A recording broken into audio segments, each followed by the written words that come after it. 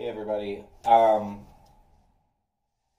make a video making a Christmas tree that I'm later going to carve that will look like this. It's part of the donation rewards for the GoFundMe that I've created to purchase a new kiln so that I can keep making pottery. Kiln is a necessary piece of equipment. So the piece that I just showed you is a greenware piece, which means that it is dried clay. It hasn't been fired, so firing actually chemically changes the clay to where it can't absorb moisture. And then that's what makes it food safe, microwave safe, dishwasher safe. But at that stage, it's very fragile. It's basically this clay that is just air dried over the course of days. I also do give pottery throwing lessons for beginners.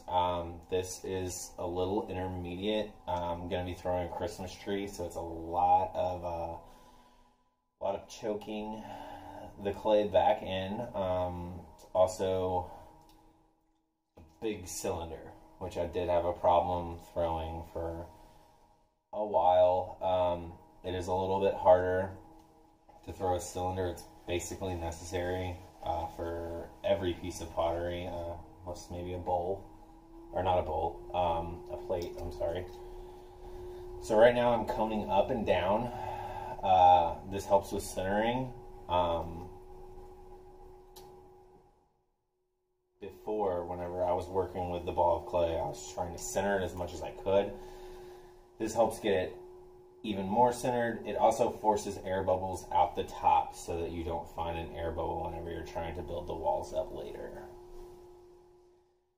And so then you cone up and cone down, and I'm doing that kind of like making a house roof out of my hands and pushing in on the bottom. I don't want to make the bottom any thinner than the top, because you want a good base on your pottery, and if you make the base too thin, once you start pulling on the walls, you can't easily make the base thicker. So I think I'm done coning up and down, so I'm going to cone down one more time, and then I'm going to kind of make a hockey puck. So I'm just doing that, and I'm also locking my elbows to make sure that my arms aren't just going willy-nilly all over the place. And like I said, you don't want this base area to be less than your body of clay. And a lot of people have problems pushing in on their pinkies when they're first starting out. I try to push in evenly with my hand, and kind of just let my pinky rest on the bat, which is what this is that's attached to the wheel. It's actually a bat system, so it has like little removable bats.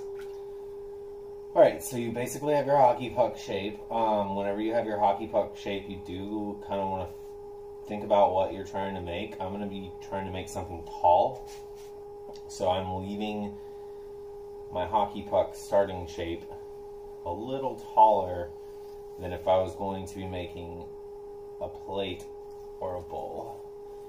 I'm going to add a little bit of water. I know the angle's not really good on this, and my hand's probably in the way, but I'm basically just trying to start learning how to record videos, so thank you for your patience. And I did want to make a video of me making a reward item for someone who did donate.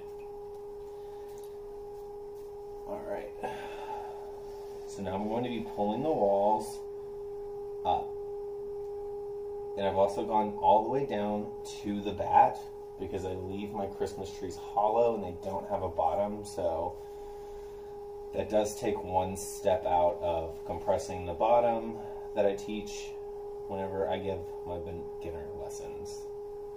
It's very important to compress the bottom. If you don't, you could get S-cracks later on, and it's not fun to open up the kiln and see a bunch of pieces with S-cracks in the very bottom of them.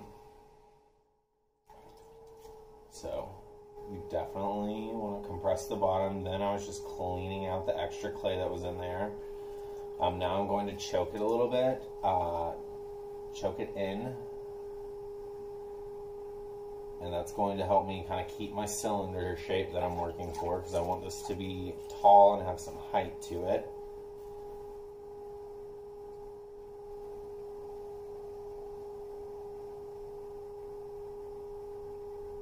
Right now I'm pulling up, so I'm applying even pressure with my outside finger and my inside finger. And whenever they're inside, it kind of looks like it's like a little claw.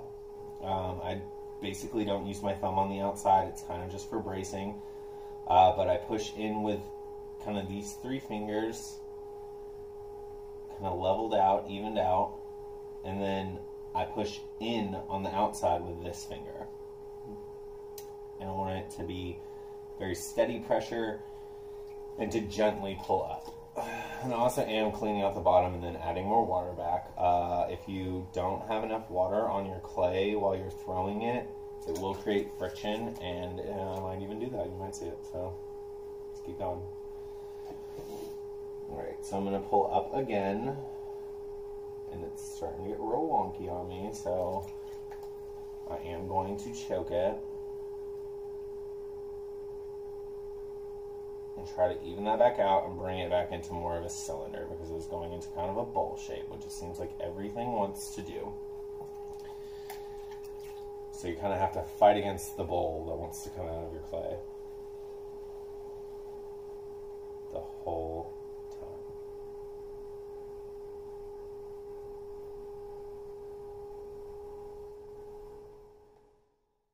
And whenever you are pulling a cylinder that you want to be tall, you do need to be aware of where you're pushing with your hand, and make sure that you're trying to push in other than bringing it out, and that kind of helps a little bit with everything wanting to turn into a bowl. So now I'm pushing in more from the outside to keep that from going out and becoming wider at the top than it is at the bottom. And then again, I'm going to choke up the pottery, which does thicken the walls out, so then that also leaves room for me to go back in and make it taller.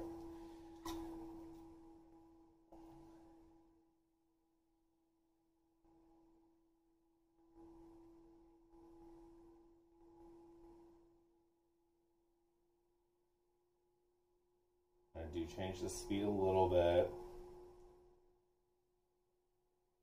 between pulling up and then choking in. So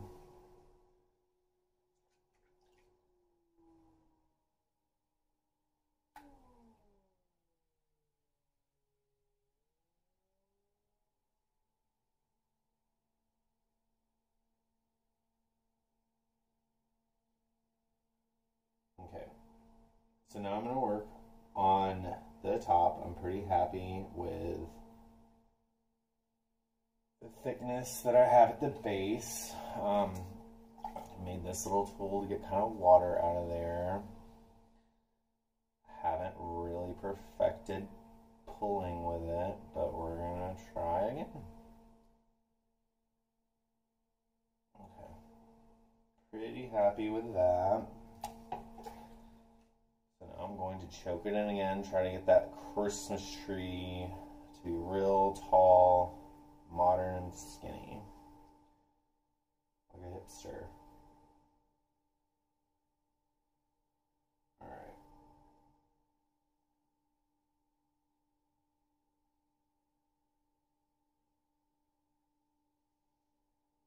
And I'm just going to pull again to refine the shape and get it a little bit closer to the top, because I do want these pieces to meet up at a point for the shape that I want.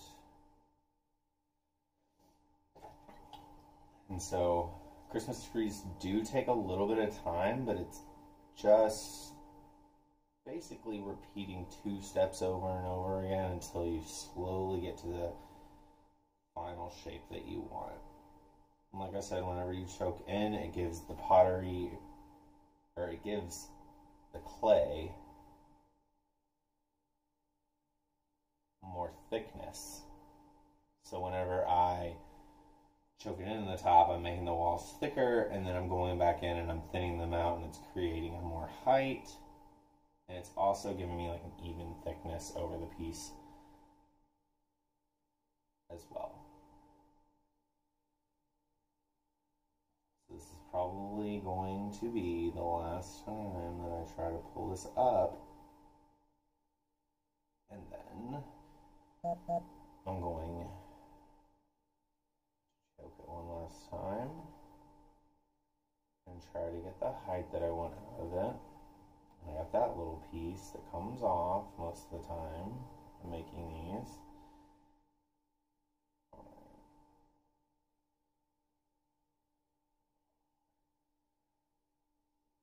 Okay. And now this next step still gives it a little bit more height, but this tree is not the height that I want for my reward tree, so I will have to make another one. I might have not had enough clay. Now I'm going to smooth out and try to get the shape a little closer to what I want. I can always trim this later for the shape that I want it to be.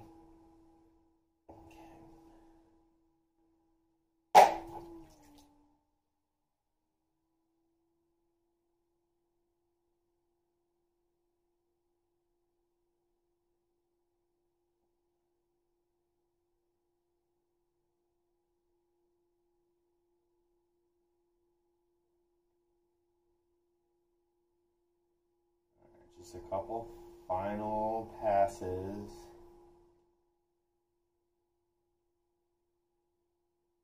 For finding the shape. I'm actually pretty happy with the height that that gives it. That's the final step, because once you close it up, the air that's in there really helps you to get it to the shape that you want it at.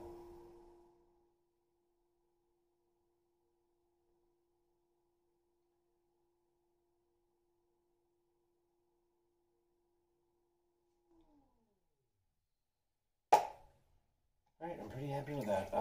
And like I said, it'll get carved. So I'll go in and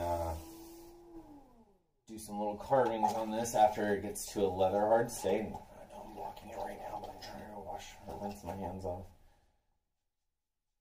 Okay. So yeah, once this dries, probably overnight, maybe 2 days, because it's been raining today. That's with like not covering it in plastic or anything. That will get carving work put on it. My hands off a little bit more.